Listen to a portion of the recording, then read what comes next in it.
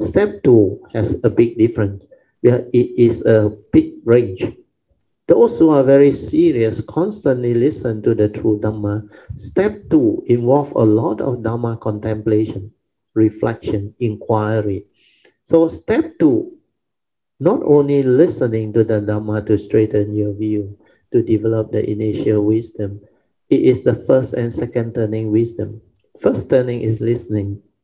Second turning is reflection, contemplation, and inquiry. Then after that, this initial wisdom was stabilized. They were stabilized. Then when you investigate into all the essential Dhamma and the teaching that the Buddha has taught you after you have listened to all this Dhamma, the true Dhamma, then there is this what they call joy that arises. Because the Dhamma, the essential Dhamma stand up to investigation, where you can see it in your own nature. The true Dhamma, the essential Dhamma manifests. All of the essential Dhamma that the Buddha taught, it show out clearly. So it stand up to investigation. Then you know you are on the right path. Then there is joy. Then your faith become very strong. That's how step 3 come about. When your faith become very strong, when there is this joy, this virya, it will move you to cultivate even more seriously. That's how after that you will experience many things. The Yoniso Manasikara start to arise to prompt you at the moment of sensation. Then you realize, you are different already. Now you know how to deal with it anymore. You don't go to memory and recall what did the Buddha say, what did Brother Theo say. Then try to act according to it. No need. But when there is no Yoniso Manasikara, you always want to refer to the text, the book, and my sharing. But when you have the Yoniso Manasikara, no need. That one come out and prompt you. Sometimes you know how to quote me, use my word. So beautiful we come out. Because some of the things I teach you are shortcut, are very intense, profound wisdom. Like sometimes I use the word, it's only a thought. How come it has power over you?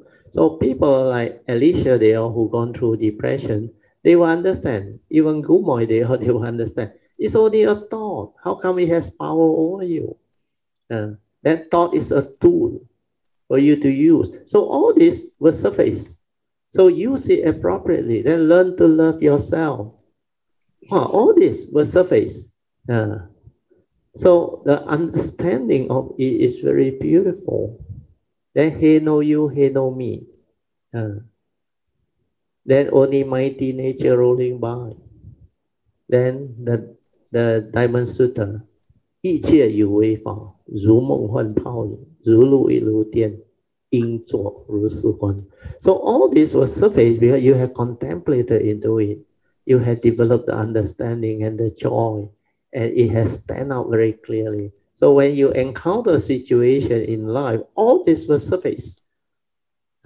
Initially, maybe you have to recall a bit. You have to recall a bit. But later on, it becomes spontaneous, means you know you have developed step 4 already. Means Yoniso Manasikara is there. That one will arise simultaneously, spontaneously, zoom, zoom, zoom. It keep on arising. Then you like, wow, so beautiful, the Dhamma. You can apply everywhere, every situation, every condition. Means you are more and more at peace. So when you are more and more at peace because of the Yoniso Manasikara, you don't stir your mind so often like before. Then you will move on to the next step, which is step 5. Step 5 is when you have Sati Samjanna. So Sati and Samjanna have to be together, complement each other. Samjanna is to make sure you don't debate. Sati, for it to become continuous, you must have Yoniso Manasikara, so that you have more and more moment of silence, silence between thoughts.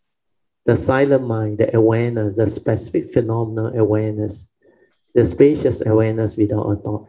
Unless there is Yoniso Manasikara, you cannot be at peace, you cannot have that moment of silence. You cannot be aware most of the time. So step 4 leading to step 5 is a natural consequence. Without step 4, step 5 cannot come about. Sati, ever mindful, constantly meditative, heedfulness cannot come about. then clear comprehension also cannot come along. So all these are very beautiful understanding. As you go through, you start to understand. That day 我 go through 了这个experience 了以后，我就知道我说只要我把这两个 step stabilize 了以后，过后它的第6、第7、第8就很容易了。容易了的啊，like automatic one， 你一下子就理解了的。That's why 最注重最 important 的 step is 4 and 5。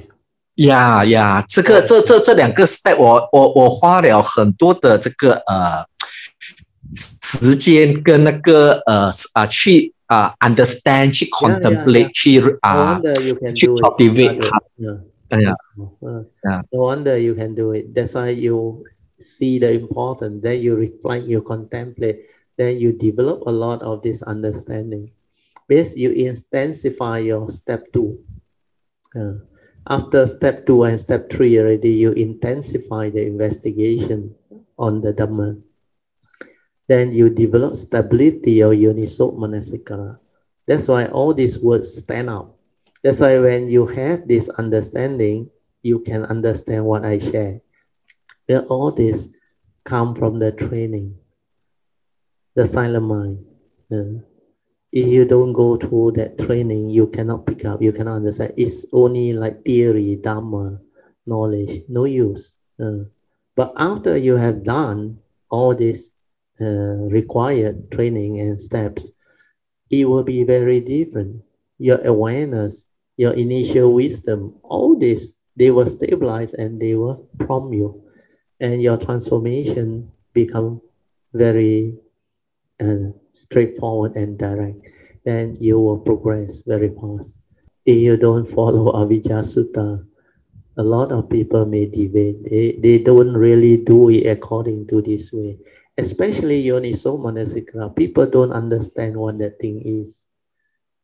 But I have met many monks, especially Thai monks, those who really cultivate one, they emphasize on Yoniso Manasikara.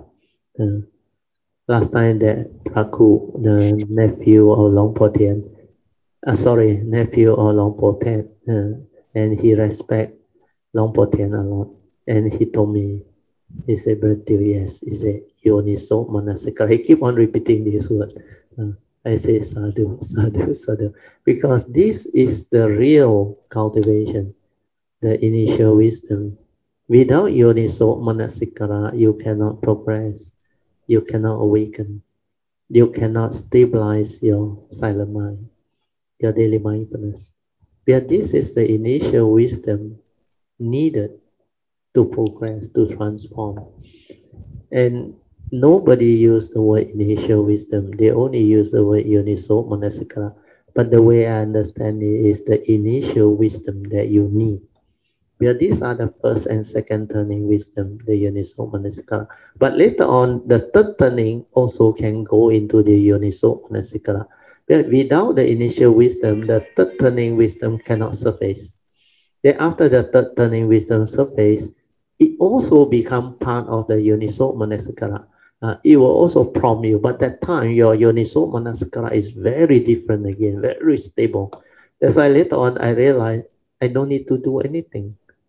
My mind is always like that. I don't need to really reflect or contemplate, but the understanding is so clear inside there. No, that it just have that understanding until it is part of my nature. You will know what to do. That's why I will not do all those things like normal people anymore. I can't. So it become like, wow, it show it to you that it is like that. There is nothing you can do about it. That is the way the cultivation is. That nature has become like that. That's why later on the mundane mind collapse. The nature shine forth and the understanding become very clear. The direct seeing, the awakening, everything become very clear. Then that nature went in. That nature, again, a lot of things inside there. That cultivation part and all those things, the transformation. So all this can be realized, can be understood if you really have the faith, the sincerity and the perseverance.